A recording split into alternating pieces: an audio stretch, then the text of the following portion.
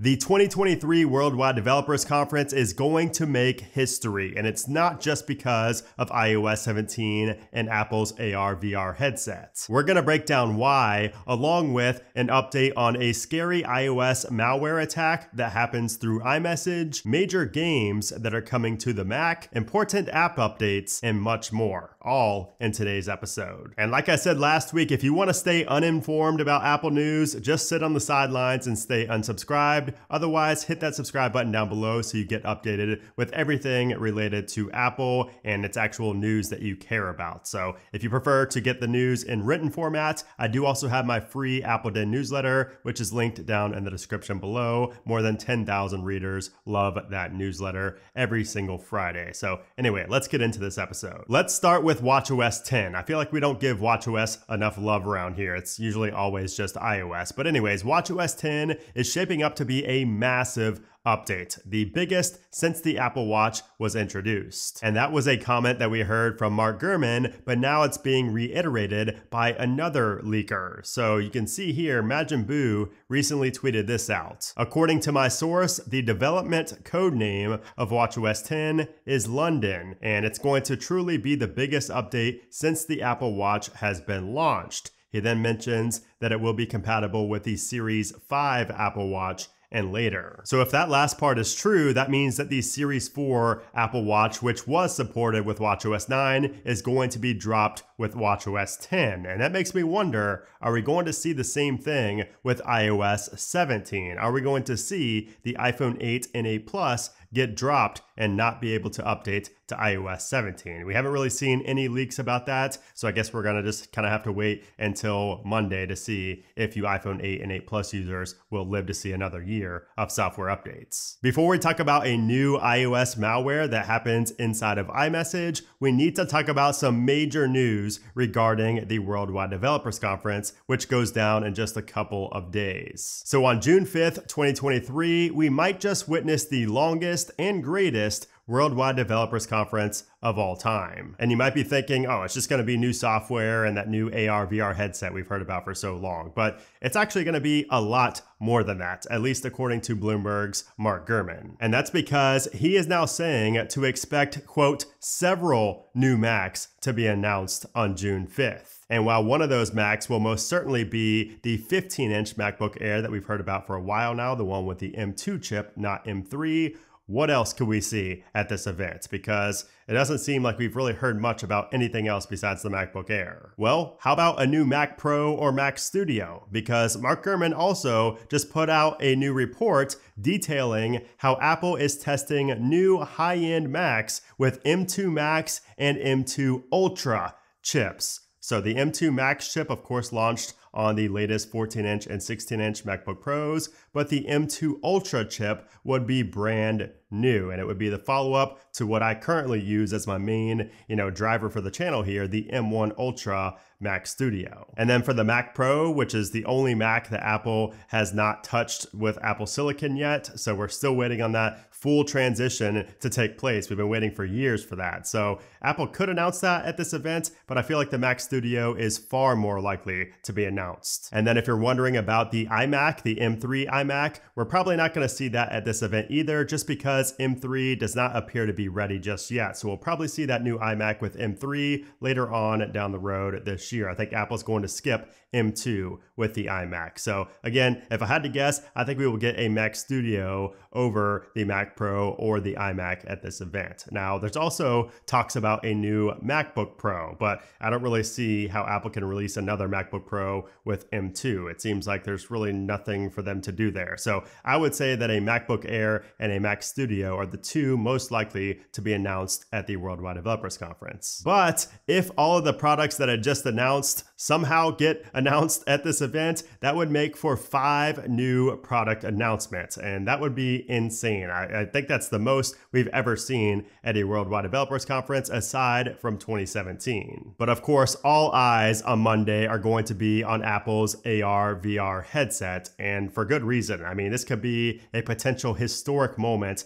not just for Apple, but for the entire tech industry. And last week I said that we have a 90% chance of seeing this headset at the Worldwide Developers Conference, and now I'm going to bump my prediction up to a 97% chance that we're going to see this headset get announced at this event. Now, why did I bump my prediction up? Well, because Meta just randomly announced the Quest 3, their latest headset, on Thursday, even though it doesn't get released until the fall. And if you pair that with the fact that multiple high-profile individuals have hinted at the headset on Twitter this week, and the fact that we just got a spec leak, I'd say this headset is pretty much a guarantee. I mean, there's just too many things piling on top of each other and adding up for this not to get announced in just a couple of days. So let's break down that new spec leak, because the specs for this headset are absolutely ridiculous. And by the way, this leak comes from display analyst Ross Young, who is almost always spot on with his reports and leaks. So it looks like we're gonna have micro OLED screen technology, which is OLED on silicon, along with a 1.41-inch display measured diagonally,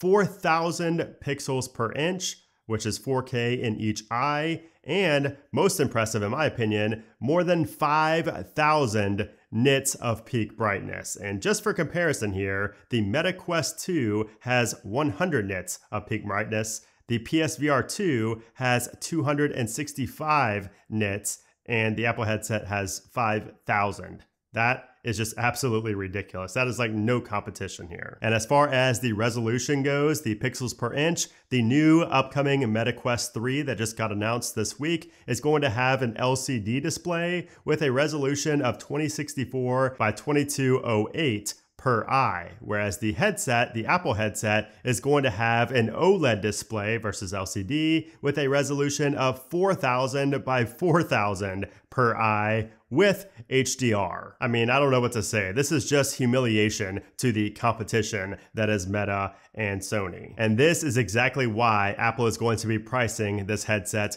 far above the PSVR and the Meta Quest. But wait, there's more, because we also have some new design leaks. And this is coming from The Information, because their latest report details how the mixed reality headset has been the most complicated hardware product ever made by Apple. And if you want the nitty-gritty details, check it out on the Apple Den, my free newsletter. But essentially, we're gonna see an ultra lightweight headset made partially with carbon fiber, which I think might make this headset way more appealing to users, since it won't be heavy, like some of the others. I know a lot of people complain about the heaviness of the headset giving them headaches and just, being able to feel it over hours. I think Apple's gonna really focus, heavily on the comfort, kind of like they do with the AirPods Max, which to me are super comfortable all the time. But anyways, the headset will also have a piece of curved glass with edges wrapped in a smooth aluminum frame.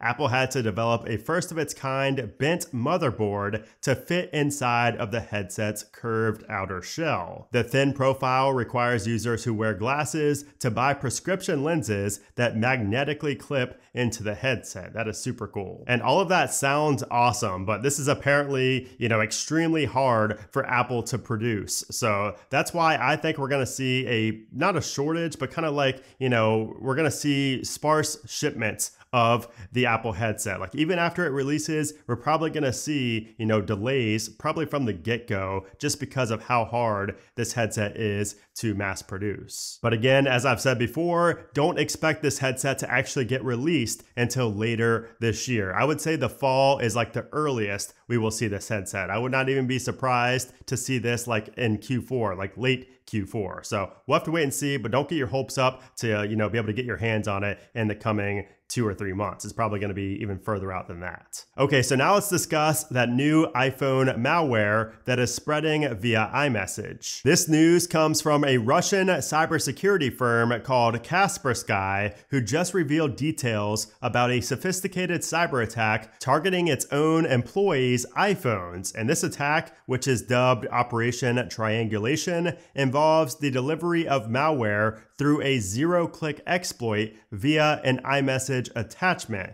which then triggers without any user interaction. They've confirmed that this attack is still ongoing and that it's targeting devices up to iOS 15.7. And coinciding with these findings, Russia's Federal Security Service has accused the NSA of hacking thousands of iPhones of citizens and foreign diplomats in Russia as part of an espionage operation. The FSB also accused Apple of collaborating with American intelligence agencies. Now, Apple responded very quickly to these claims, and as 9to5Mac reports, they said, quote, "We have never worked with any government to insert a backdoor into any Apple product and never will." So what does all of this mean for you? Well, if you're on iOS 16, nothing, you're safe. This only impacts devices up to iOS 15.7. And if you're on an older version, like an iOS 15.5 or anything, below 15.7, it just comes down to if you believe these claims. And, if you do believe them,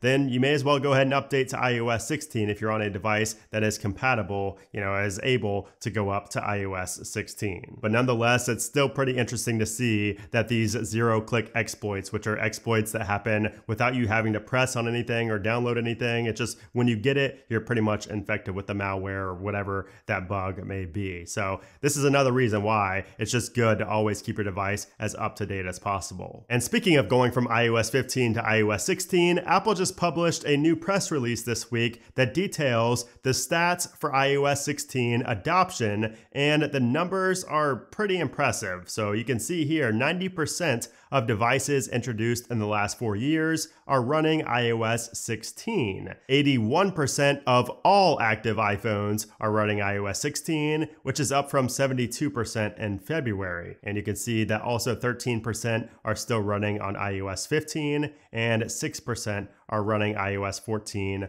or older. And when it comes to the iPad, 71% of all active iPads are now running iPadOS 16, which is up from 50% that was reported in February. And you can see that 20% are still on iPadOS 15. And if we compare these numbers to Android, well, there's not really any competition because only 12% of Android phones and tablets are running the latest Android 13 version since it was released last year. And speaking of iOS 16, Apple just released iOS 16.6 Beta 2 this past week for both developers and for public beta testers. And well, it doesn't really include anything new. So I did make a video on this just to kind of detail everything about 16.6 as a whole and what's coming next, but you're not really missing out on much if you didn't watch that video because 16.6 is a relatively boring update. We're really just looking forward to iOS 17 betas at this point. And then also I wanted to mention that watchOS 9.5.1 was also released this past week, and this was not a beta, this was a public release pushed out to all Apple Watch users. And while everybody thought it was going to patch the green tint bug, which was introduced to some Apple Watch users on 9.5,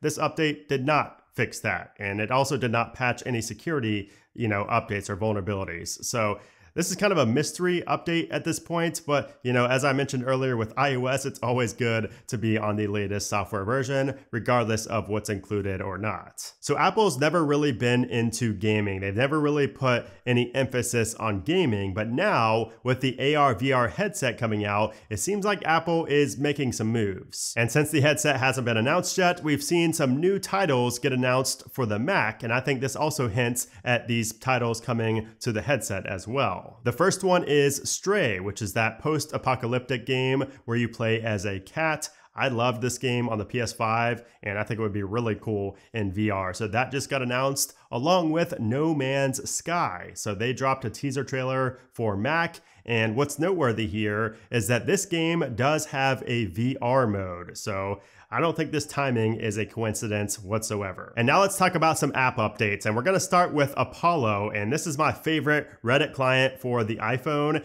And they may be forced to shut down because Reddit is going to be monetizing its API usage. And this could be putting Apollo out of business. So Reddit told the developer of this popular application that it's gonna cost him $20 million per year to use their API. And obviously he cannot afford that. So the app may be forced to close down unless further negotiation ensues. But the thing here is that Reddit is gearing up for an IPO, so it seems that they are not going to really budge much on the pricing. And it's really sad because Reddit is already making a ton of money and they are charging an exuberant amount for this API usage, like even more than Twitter, which a lot of people complain about. So I can see this actually, reducing the daily active users for Reddit because a lot of people use Apollo because the regular application is just not even close to as good as Apollo. So I don't know, this is interesting. I shared a lot more details in my Apple Den newsletter, but what do you think about this? Do you think Apollo